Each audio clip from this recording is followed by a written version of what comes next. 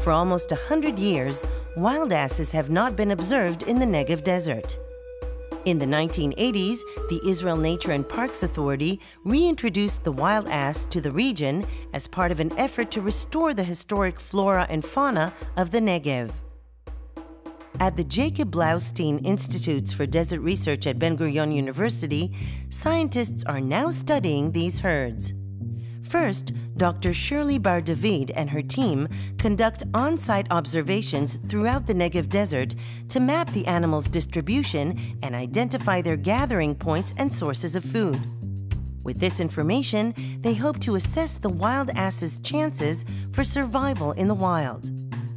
But most importantly, it is necessary to know whether the population has undergone any genetic changes since their founders were released into the wild.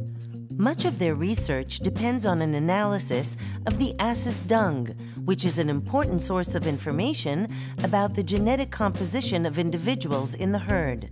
The more genetically varied these individuals are, the more resilient they are likely to be to disease and unanticipated environmental changes.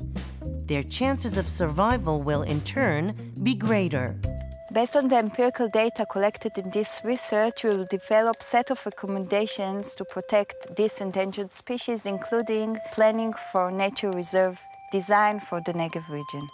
Dr. Bar-David's unique research is made possible because of the genetic analysis of the original herd, which was documented almost 30 years ago when it was still living in captivity at the Haibar Animal Reserve in Yotvata.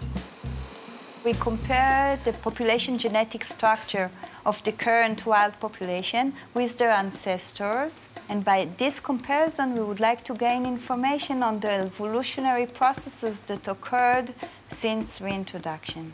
Based on the results of that research, the scientists will be able to draw important conclusions about other endangered species whose survival in their natural habitat is vital to the stability of entire ecosystems and hence the well-being of people that depend on these desert ecosystems.